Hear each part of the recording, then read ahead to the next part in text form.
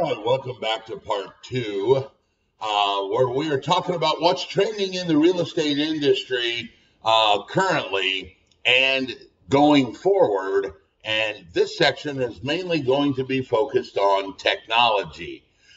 We are currently seeing, and if you've not seen these, you probably have been once again living under a rock, that there is a huge rise in the online brokers and the DIY brokers. And they are trying to, and successfully, I might add, disrupt the traditional model of how real estate agents used to work. Now you've got the issue with consumers that have access to information as readily as we do. All right. So that's really making it a lot easier for them to control the process. Now, I'm not going to argue whether that's right or wrong, but they see it, they being the consumers see it, as being able to control the process because now they have access to all this stuff, all right? So these online tools that you are seeing out there are now allowing consumers to do property searches, virtual tours. There's even one out there, DIYrealty.com, that gives the class on how to sell your home. Now, it's going to be important that you understand that as traditional real estate agents and acting professionals like you and I, we still have a valuable role in this process because, A, we've got to corroborate the information that they think they're getting, and they still have not got the acumen. I mean, I can read everything I want to read about playing in a football game, and my first football game is still going to probably suck. All right. So you as a professional, though, still have to embrace the technology. You are going to be using these same tools, and you have to adapt to what they're expecting or what they want to remain competitive against the person sitting to your left or your right. All right. So there is a blend in the new normal coming with a traditional approach that we have been providing, but you're going to have to blend it with some new digital approaches, incorporating those online tools and other issues like that to help you get a wider reach for your clients. So as we step into 2024 and beyond, you got to understand that there's a transformation coming. All right. So with these technological advances and consumers' preferences, they're going to reshape how we do our job. One of the most prominent trends that you see rising is the online broker and the DIY broker. So this is what we're going to talk about. So let's talk a little bit about these online real estate platforms that are out there. Now, we're not going to mention specifically, I've mentioned one. There's another one out there called List with Freedom. But typically these are going to be in general kind of concepts. So for instance, like market data. Online real estate platforms now have become very powerful hubs for market data and market information. And they sometimes give this information for free. Now, there are some paid websites out there, but the point is the information that deals with property values, neighborhood trends, market dynamics, crime statistics, school ratings, all of these are now out there for the consumer to get. A lot of these sites will aggregate data from other sources. So they cut down on the time where you might have to go look at, let's just use crime statistics in a zip code and have to search one and then the other to kind of get a neighborhood area. These platforms will scrape data and aggregate them into one page, if you will, and that provides that consumer user with valuable insights and saves a lot of time, especially if they're wanting to make a decision about buying or selling or investing. All right. The other thing is, do you guys use agent profiles? These online platforms, like I mentioned earlier, aggregate data that's already out there. So you want to make sure your data is out there. You have to make sure that you have very detailed agent profiles. Now consumers can evaluate real estate professionals based on this data that you are putting out there, like experience, reviews. This is a common thing. I don't know about you guys, but my wife, first thing she looks at in almost every category we do, dinner, movies, plays, vacations, she looks and reads reviews. And this transparency enhances that process for the client, allowing them to choose an agent whose expertise aligns with what they want, meaning what neighborhood, meaning what type of property, meaning experience, meaning age, all of these things. So make sure that you guys have great agent profiles out there. When it comes to DIY real estate transactions, and I'm going to add a side note here. For those of you that have known me for the last 2 or 3 years, maybe even 4 before the COVID, I was a big proponent and pushing this because I honestly believe that one of the things you're going to start seeing are flat fee brokerages. All right.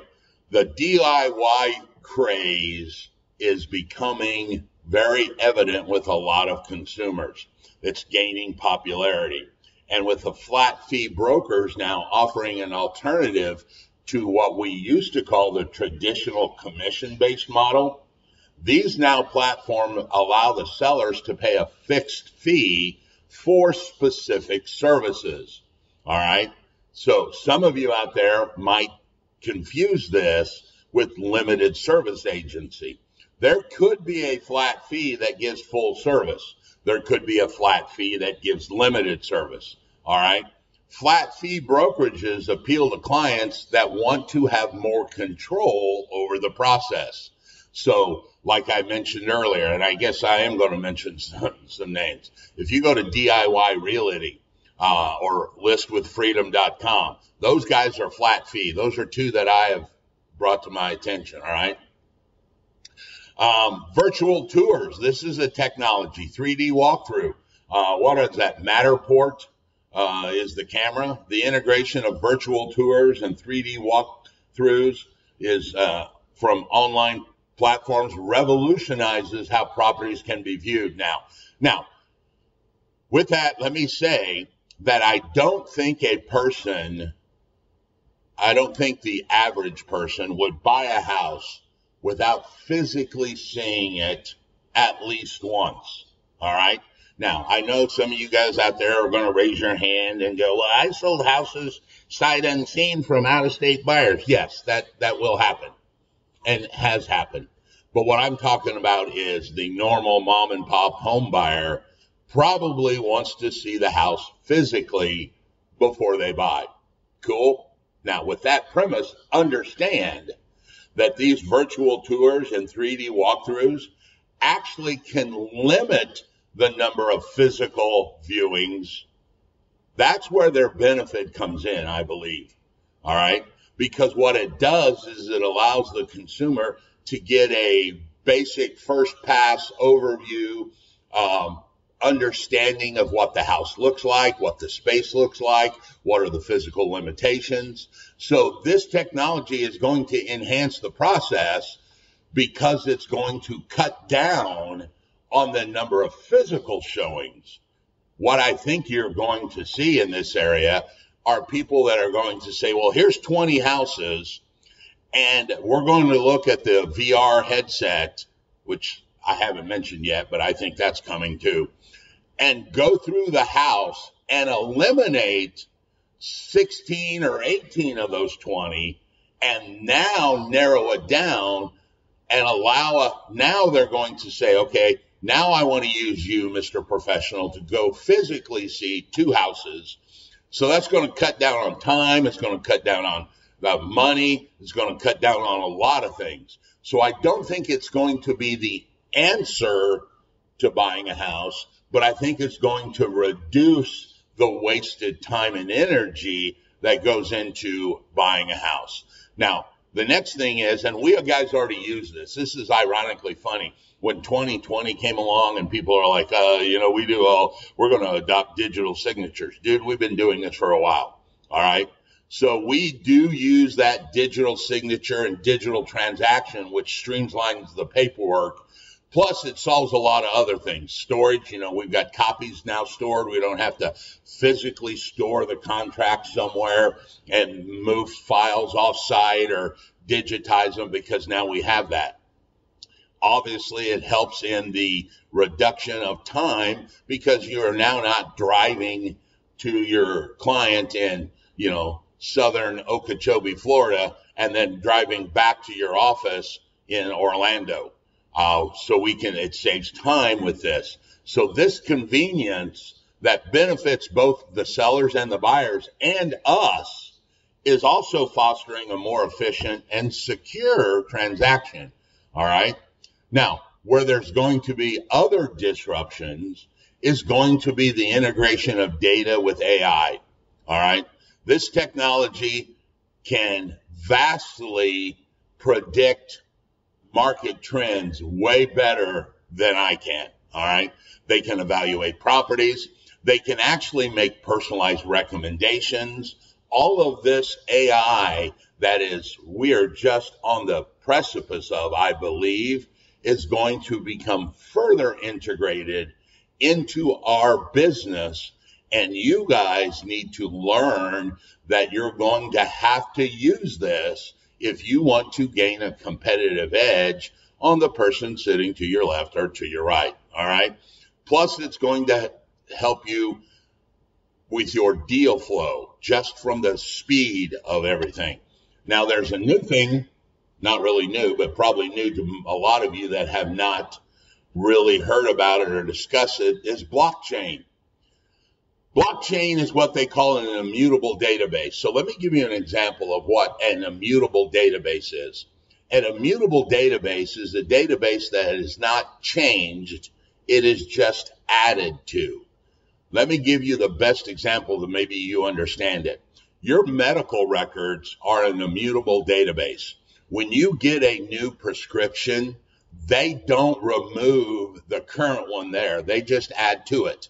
So eventually, when you get to be my age or older and you go in to see a doctor, they have got your history of prescriptions and medical visits and all of that, because that database just keeps getting longer.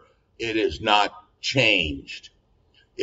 That's an immutable database. Blockchain works on that concept. So it will be able to increasingly gain popularity in its potential to revolutionize the real estate industry. Now, I've made this prediction, and I don't know the time frame, but if blockchain becomes commonplace in the real estate world, I honestly believe that title companies may find themselves as a thing of the past. Because think about what we use a title company for. We use a title company because we don't trust people. We don't trust the owner. We don't believe 100% that he owns it. We don't believe that's the only mortgage. Well, all of that could be kept on a blockchain, where now all it does is run a quick thing and say, yes, Raymond owns the property. Here's the only mortgage, blah, blah, blah, blah, blah. And we can use smart contracts to pay that kind of stuff off, and transfer of ownership will just change in a matter of minutes without having to go through this whole process of title search, title insurance, all of that. Now, that's just my prediction, and what do I know? All right.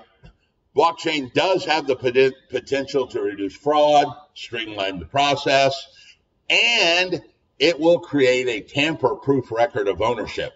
That's what I'm talking about, because it is stored on multiple computers, and if somebody hacks one computer and says, no, Bob owns it instead of Raymond, but there is a large amount of other computers that still have my name, they would re-overwrite that incorrect block on that chain.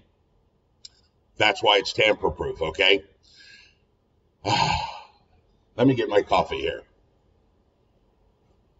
There's going to be a change in the rental market. All right. There are going to be challenges and legal considerations with data security, privacy, online information may pop its ugly head up. Regulatory frameworks are going to be hard to make sure that there's consumer protection and maintain the integrity of the data that's used. One of the key components of the DIY and the online broker is this whole empowerment to the consumer. They now have a wealth of information, and these platforms are going to help them start making informed decisions. So this shift is going to put pressure on you and I that do the traditional real estate model. So we are going to have to make sure that we can provide value-added services to help our consumer out. All right.